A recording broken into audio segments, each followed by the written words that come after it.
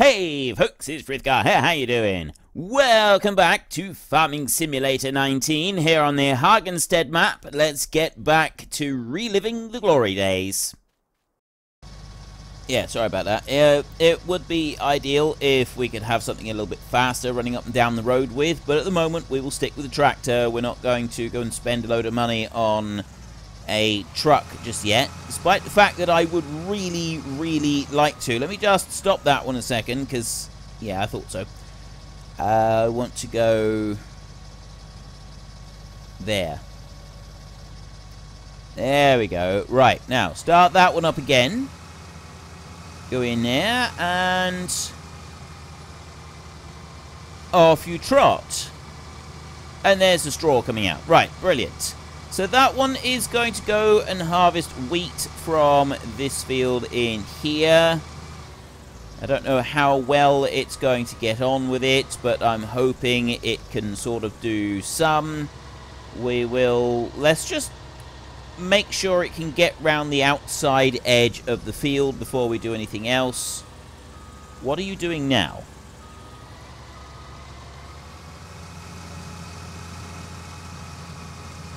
Okay, I don't really know what that was for, but it's still going at the moment, so we'll not ask questions.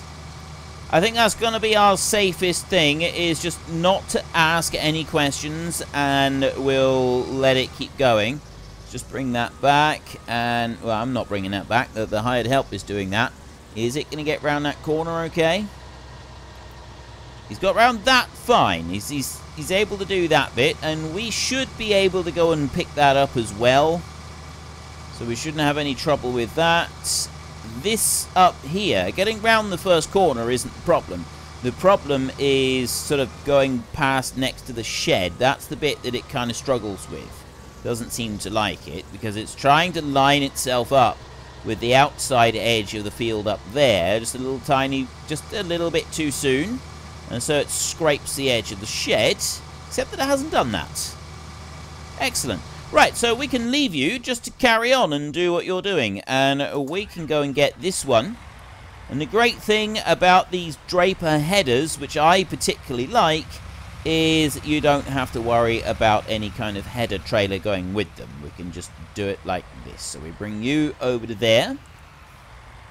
We stop you like that. We unfold the combine first, and we bring that one on round like this, and then we swing right round and we grab hold of this header, and that one I'm going to do 2 passes along this bottom end of the field. I'll pick you up like that. So now I got to fold up the header. That's the first thing that's got to happen. So that goes in all the way around there. The drawbar went somewhere. I don't know. There is a drawbar in there somewhere. I'll put that one out like that. And then I will come up here like this. That is already got the straw walkers. We didn't have the straw choppers aren't on there. We don't have any straw chopping going on. And this is a 10... No, it's not. It's a... What is this? This is a 9-meter header, isn't it? Draper Stream 900, yeah. 9 meters.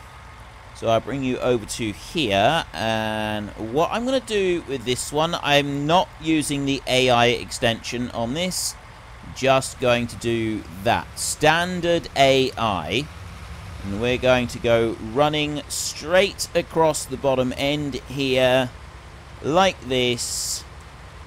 We'll probably still be able to use our new rake, and rake this up into a bigger swath if we want to.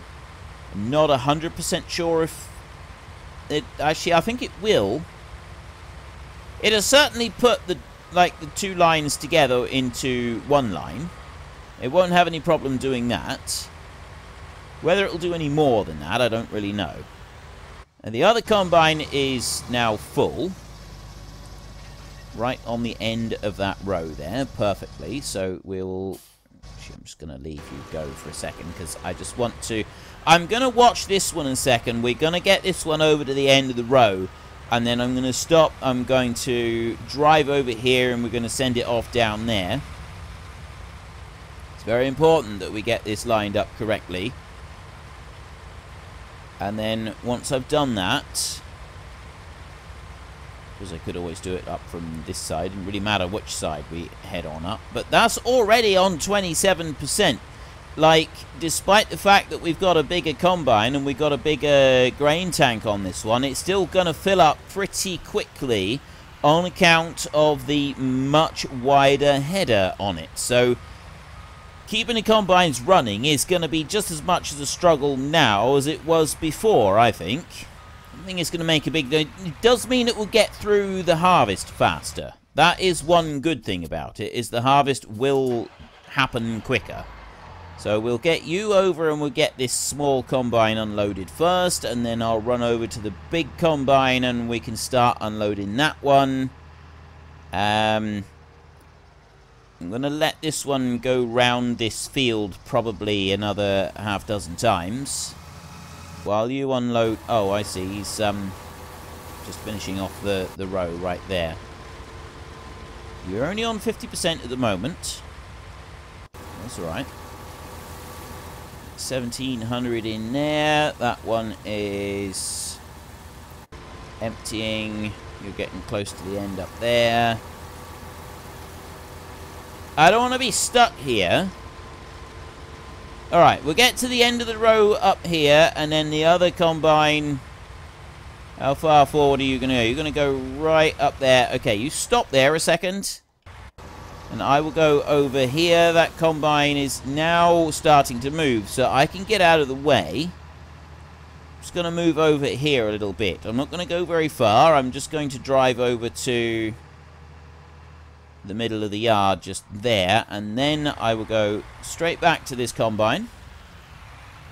I should have enough space in the grain tank to do 2 passes across this top end. At least that's what I'm hoping. Should have enough. Necessarily mean I will have enough space, but I'm hoping I do. I'm gonna need to help it at the other end, is all I'm thinking. I don't think it's gonna be able to cope with doing this bit by itself. But there's our brand new combine working in the field and looking pretty snazzy while he does it. Must be said, 80%, 81. He's possibly going to be able to get to the other end of the field again before we need to empty him out. So I'm going to see if he can cope with the complexities of turning around on his own some. And I'm going to race this tractor all the way down there so that I can get another 10,000 litres of grain.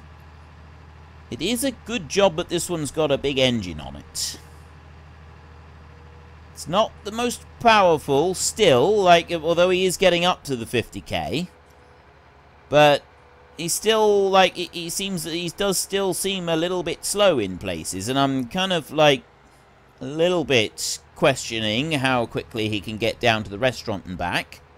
The reason I bought this tractor was because he was fast. That's why I wanted the tractor, because I wanted something speedy. Very, very speedy. Let's go. No, I'm going to go that way. And 98, 99. He did it. He did do it. Only just, but he did do it. Let's turn off those beacons a second, and we will whiz around like this. I'm going to just open him out there, so we can have a look. We got a nice bit of space for the spout. That I do like. And then I'll put the spout away like that. We're down to 85% capacity on our tank now.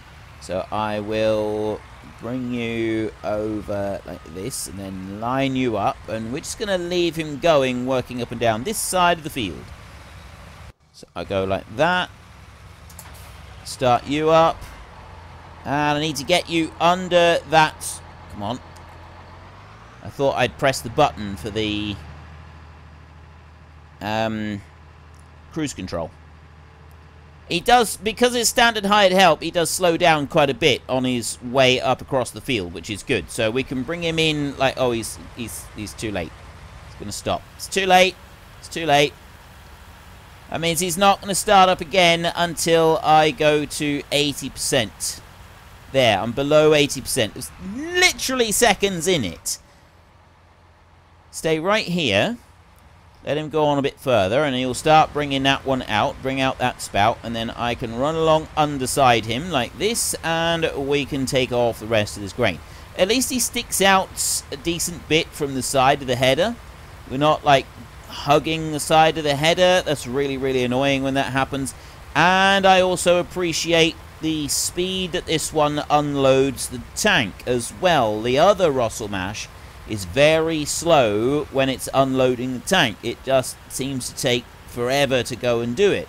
This one seems to chuck that grain out with a much greater speed, which is also really good. It means that we can sort of get a move on and get things happening. I don't know why you're trying to drive into my trailers, so I'll go around here instead. Just avoid you. We don't really want that happening. Now, this one is on 90%. It's coming across the top there. I'm actually going to go in here first, and I'm just going to unload the little tiny bit that's in here. There's 1,500 litres in there. That's probably not the best way to do it. Let's go back a bit. Did I put 1,500 litres in, or did it just chuck it on the floor and get rid of it? I don't know if it went into... I have no idea if that actually went into the trailer properly or not. I think it did, but I'm not sure. As we'll just have to hope that it did actually do it correctly. Now, you come over here. So I want to take that one like that. Is on 99% right now. So what I'll do here is I'm just going to start that one there and just take up that little tiny bit that's there on the ground, and then put this one out, and I'm just going to sit here, and I'm going to unload that into there. We'll go and have a look at the other one. He's doing alright at the moment. Well, we're going to need to go and get the rake going in a minute. Actually, I suppose we won't worry about it just yet. So that's 33% on one pass across the field, and it's a full pass all the way, so we should, in theory, be able to run all the way down the field and then all the way back up again and be on 99%. Kind of hoping that that's the case, because what that'll mean is we can then get all of that grain. We won't have to back the combine around anywhere, and I won't have to drive in the field either. I do prefer it if I don't have to drive in the field. It makes life a lot easier. It looks tidier, at least. Bring you over this way. Now, that one up there, you can see, is already on 51%, but if it gets to the end of the field and turns around, I'm not going to be able to do anything with it until he's gone all the way back again, and he does something similar. So I want to bring you here, turn that one off, and I want to press H like that. So we've got standard hired help on this now, just to finish off this last little bit. Run that through there. I'm thinking that we'll get the little Fendt on the rake. It should be able to cope with it. And then the stayer will be able to use that one to start getting the straw in off the fields once we've progressed a little bit. But these combines here, I'm not really going to be able to just leave them working in the field for very long in between unloading them. So, like, that's... Whilst it would be nice if that was an option, I don't think that is going to be an option for us. Let's get you moving here now. And I will go over and see that combine. He's on 75%. So even if he doesn't get right to the end of the field, he's going to be pretty close to the end of the field. Helper E has a nearly full grain tank. I don't think it's going to do it. Looking at this. Let's have a look. I reckon he might get to the... that was my original thought. I thought that he might just make it to the end of the field before he needed... But he's definitely not. He's on 98% right now. There is no way he is making it to the end of the field before he stops. He's now completely full. So what I'll do here is get in a bit tighter like that, and I can take some grain out of there. Is that going to take it low enough? 80, yes. Right, so I'll just keep going. There, he's emptied that one out completely. He's on 78%. So he can keep going now. Then he'll turn round, and then I will ride along beside him just to empty out the rest of that tank. We get the other combine going in a small field across the way there, and we're not far off of our first full load that we got to take down to the restaurant. And we are getting, how much are we getting? We're getting 1,232 per 1,000 litres. So every 1,000 litres we get 1,200 euros for it, which means that this first load right here at 42,000, we get 1.2 times 42, which, so a fifth of this, what is a fifth of 42,000? As 8, roughly. So we get about 50 grand. We get about 50,000 euros per double trailer load that we take down. So that's going to take us up to 180,000 euros. And one more trailer load after that is going to take us to 230. And another trailer load after that is going to take us to 280. So we will be able... And then we've also got the straw to come off the fields as well. So we're going to be able to buy the cattle fields... And because I want to buy not just the cattle yard, I want to buy the cattle, you know, like buy the small field beside it, and I want to buy a bit more besides, you know, maybe a couple of cows and stuff. We're also going to need to buy a mower in order to be able to start feeding them. So we've got a few expenses that we're going to need to fork out for to start with. Not loads, but there are a couple. Now, 2,500 litres of space in here. I don't think I've quite got that. Let me bring you over this way and stop you there a second, and you're whizzing off across the field in fine fashion. I've only got 1,000 litres in here. Let me just get that little tiny bit. I do wish it wouldn't leave little tiny bits. It is so irritating when it does that. And I'm going to do... well... I'll do a pass along this bottom end of the field here. I don't think I need to do very much more than that. Just, I think one pass would be enough. And then we'll worry, we'll sort of just get things going. So if I do a single pass along the bottom end, and then I can start running up across the field up there, I will get that one to go underneath it, and I'll do a single pass along the top end. I don't even know if I need to do that. I think the top end might be alright without doing any. Need to do any changes at all. No special turns, no nothing. You on this side though, you go up to that point and then I stop you like that, and then I bring you round over to here like this, and I go there. Right, off you trot. And then I take this one, and I'm going to go and follow that combine there. I know the bigger... Actually, no, the bigger combine is only on 40%. It is catching up, but at the moment it's fine on 40%. So this one here has got the 2,000 litres that I'm going to want in this trailer.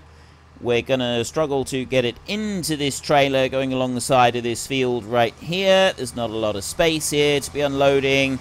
There's a big ramp there on the side. So I can get some into the trailer before we get... Oh, actually, I might be able to go all the way through that. Yes, I can. It's not the best way to me doing it like this, but I am at least getting it into the trailer, and that's all that I really care about right now. I just want to get this unloaded into the trailer. If I can get just another 100 litres, yes, excellent, fantastic. Bring you back up here a little bit. Ooh, whoa, whoa, whoa, whoa, whoa, whoa, whoa. And that one. Right. Now, I will do a pass along here. Like that. I'll start it. I'm just going to manually do that one then. I'm not going to do any more than that. And then I'm going to start it working down that side of the field. And then I'm going to have to scamper off to the sell point and get rid of that grain. The other option, of course, is that I don't scamper off to the sell point and get rid of the grain just yet. The other option is that I wait. Now, that's 42,000 litres in there. What have we got in the way of just trailers? I could get another one of those, and we could have a couple of them running together. I could get, say, a couple of these. That's 48,000. That's 45. Joskin, it's 47,000. That one there is 52,000 litres. Annaberger right there.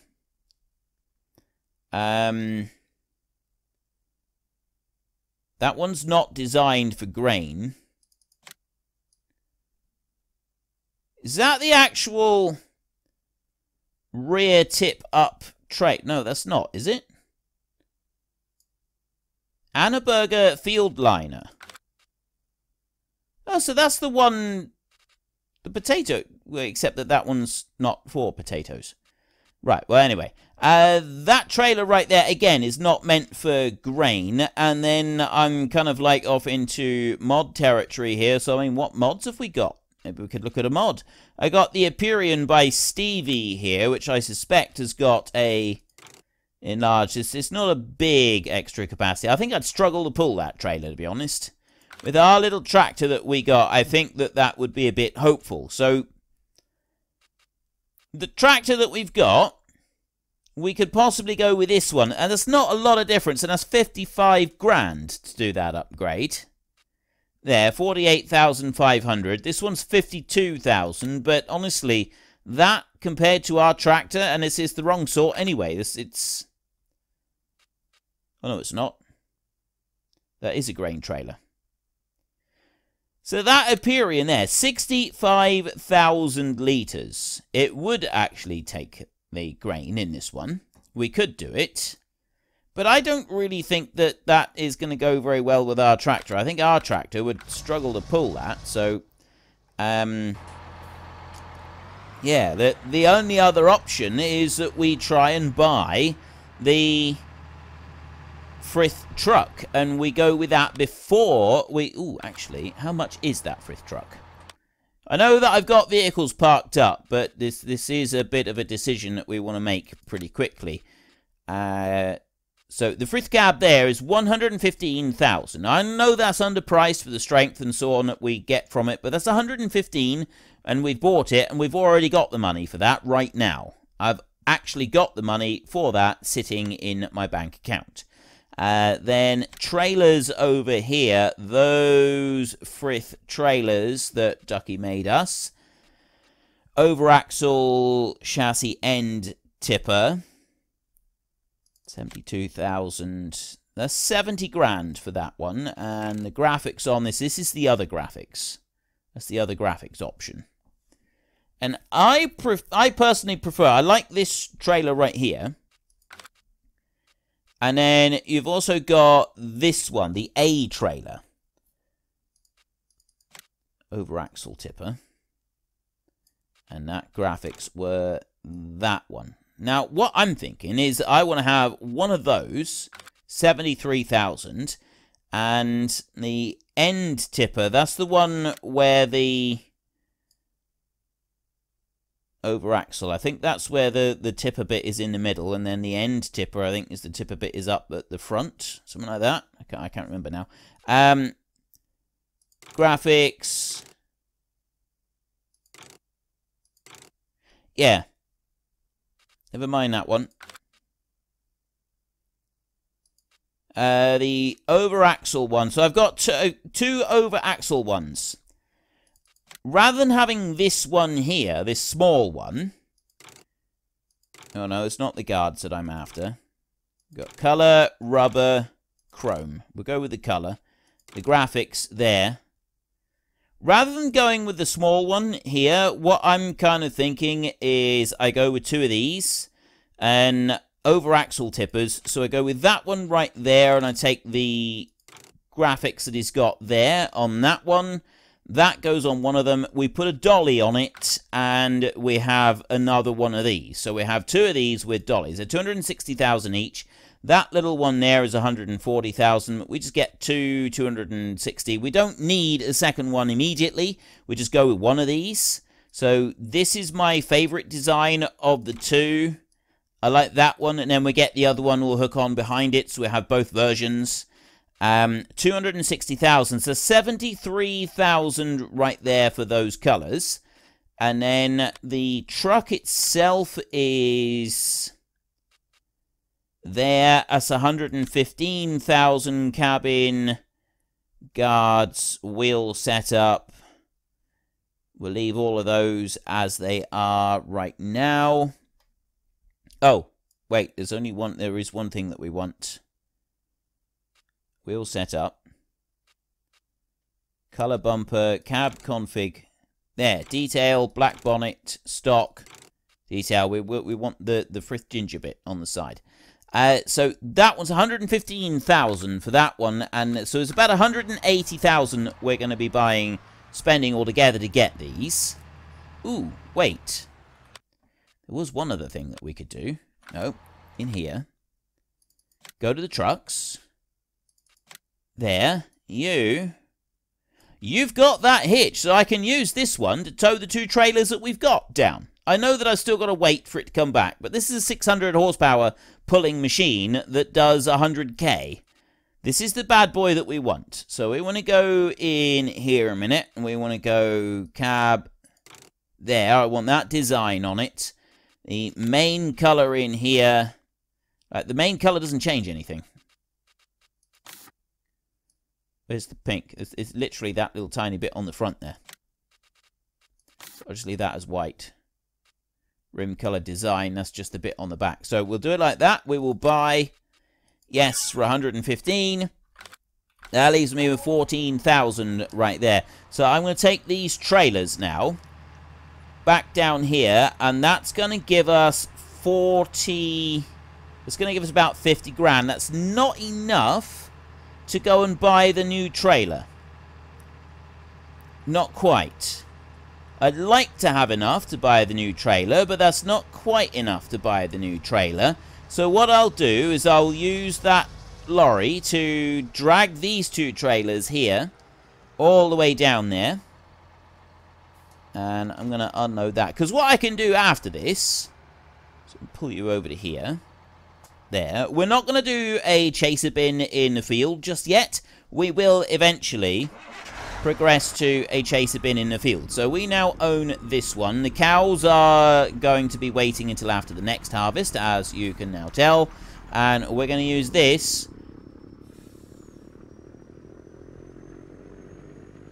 Listen to him go. We're going to use this, and we're going to take these. Oh, yeah, there goes the engine brakes. Fantastic. We're going to take this down to that rest. Well, unfortunately, folks, that is all we have got time for today. And for those of you wondering, the paid promotion notification that came up at the beginning of the video is because in the description down below, you will find a link to Fanatical. I have an affiliation with them. If you use that link, I will earn a small commission on anything that you choose to purchase. But that is all we have got time for, so if you have enjoyed the episode, then please head down below and give us a like, and if you really enjoyed it, then please tell your friends all about me, get them to come and watch as well, that would be awesome. And until next time, thank you very much for watching, this is Frithgar, goodbye, and see you later.